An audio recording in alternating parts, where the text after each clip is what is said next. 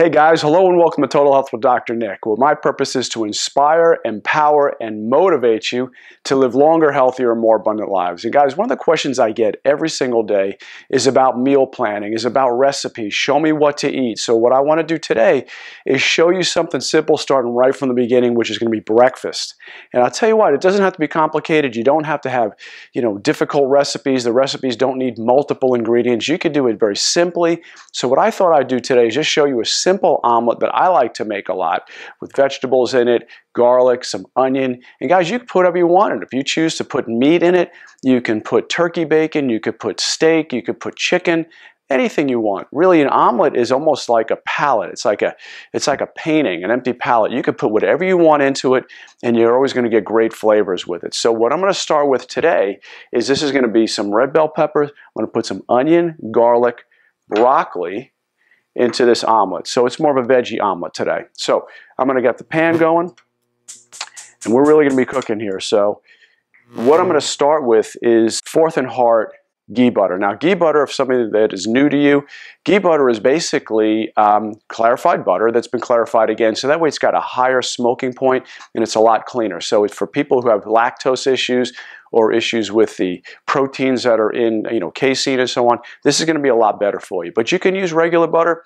You can use olive oil. If you want to use olive oil, I keep it at a lower temperature. You could use avocado oil. I've got some of that over here.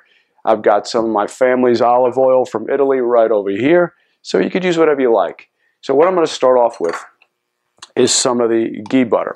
And the reason you're using, healthy fats is because obviously, you've heard me mention this a lot, that the cell membranes in your body are made of fat. So you want healthy fats on a keto diet. And this doesn't even have to be keto. You can use this in a paleo diet or just a healthy diet. For people who don't want to do keto or feel like it's too complicated, too difficult, don't worry about that. Just use this recipe for a healthy diet, because one thing I find with a lot of people who do keto is they start to use too many cheeses. I think cheeses are for people because it's an easy one to go to. It's so simple. You just eat a lot of cheese and a lot of bacon, and I think that's what the keto diet has been labeled as, but I'm going to show you a lot healthier version of that today. So like I said, I've got the ghee butter going on in here. I'm just going to add the onion to it, and I like to start off with the onion, and I like to start off with the bell pepper because I want to get these going to soften them up.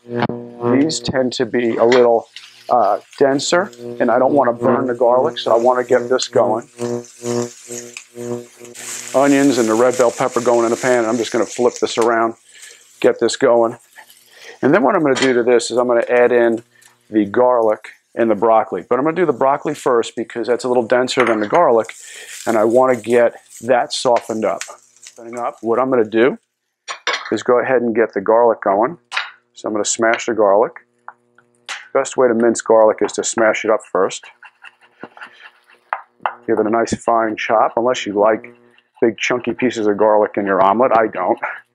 I'd rather have it minced up nice and tiny.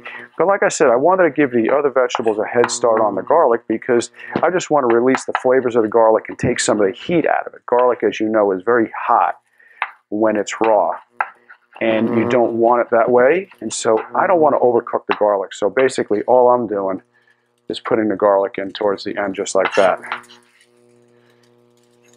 All right. So now give this a little quick flip. So while this is going now, I'm going to get the eggs beaten. So I have here 3 farm fresh eggs. One of my patients has free-range chickens.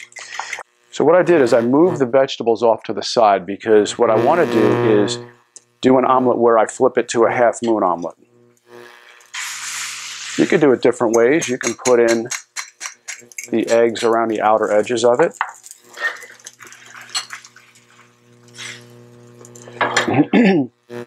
So now what's happening is the eggs are cooking. I lowered the heat because you don't want to burn the eggs. And all I'm doing is just moving them around in a pan. One thing I like to do too is scrape them off the sides, because people always say my omelets come out runny. Well, all you have to do is, as you scrape it off the sides, lift the egg up a little bit and get the egg under the already cooked egg. And like I said, what I did here is I moved the vegetables all off to one side because I'm just going to flip it in half. I've done it also too where you leave the vegetables right up the middle and then you can fold it in this way. Lots of different ways to do the omelet. But today I just chose to do it this way. And guys, if you break the omelet, no big deal. Now you have scrambled egg with vegetables. So don't put the pressure on yourself. And like I said, use whatever vegetables you like. I like to use broccoli. You know, in the wintertime, I tend to like to use rosemary. Rosemary's got that great flavor. You know, it's so amazing in the fall. So rosemary is great for what I call my rustic omelet. So this is cooking away here. As you can see, it's starting to firm up. And like I said, all I just simply do is move it to the side so that way I can just keep on making sure the wet part of the egg. So what I'm going to add now is some cheese. I know you guys hear me a lot say don't eat so much cheese, but I'm going to put a little bit of cheese in this. And the kind I'm using is the Dubliner cheese from Kerrygold. It's a great cheese and it happens to be great in flavor. I love it. It's a nice type of cheddar-y type of taste. But at the same time, Kerrygold products are typically grass-fed, if not all grass-fed. So what I'm going to do now is put in a little bit of cheese on this. Like I said, I lowered the heat. Not a lot of cheese, just grate in some cheese. Now what I'm going to do is flip it over.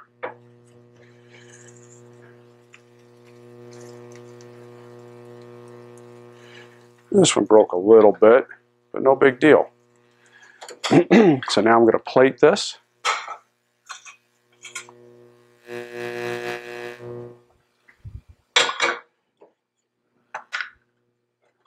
And there you have it. There's my omelet. Now what I'm going to do to this, I want to put a little bit of avocado. So I'm going to grab an avocado, put some avocado with it, nice sliced up on the side, maybe drizzle a little bit of olive oil. This is going to be amazing. All right, so guys, the way you cut an avocado, I like to cut it in half this way, or you can put it flat on a plate and cut it that way. But just cut an avocado up. Peel the skin away. Avocados, you know, are fantastic quality fats. This is one thing I use every single day in my diet is avocados. I eat a lot of them. And so I will just fan this out on the plate.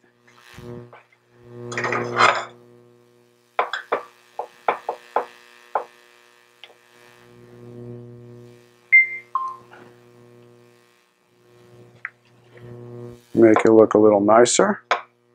And there you go. So what I'm doing here now, so I'm just going to drizzle a little bit of olive oil on it, a little bit more healthy fats.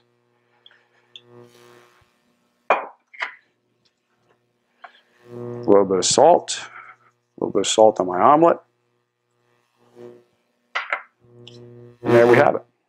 Nice healthy breakfast. So once again, you've got eggs. And you know, one of the questions I get a lot is people will say, well, you know, if I can't get the farm fresh eggs, if I can't get the free range eggs, if I can't get the steak that's grass fed, don't worry about it. Just make sure you're eating healthier like this.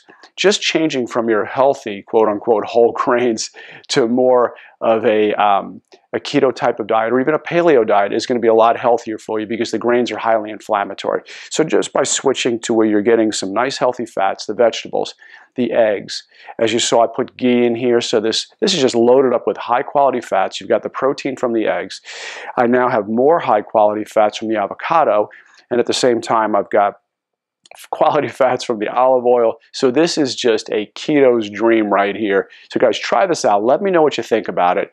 Like I said, cooking doesn't have to be difficult. I could have put anything with this and it would have been amazing. I could have put steak. I could have put chicken. I don't think I would have put fish. But you know what? You could do shrimp. Maybe a shrimp omelet or maybe a lobster omelet. That's going to be really good. But I don't think I'd put any kind of other kind of fish. Definitely not, being Italian, I definitely wouldn't put scungili or calamari or anything like that in an omelet. But anyway, guys, I hope you like the recipe. If you do, comment down below. Let me know what you think about it. And we're going to come back at you with some more great recipes in just a little while. Thanks so much. God bless.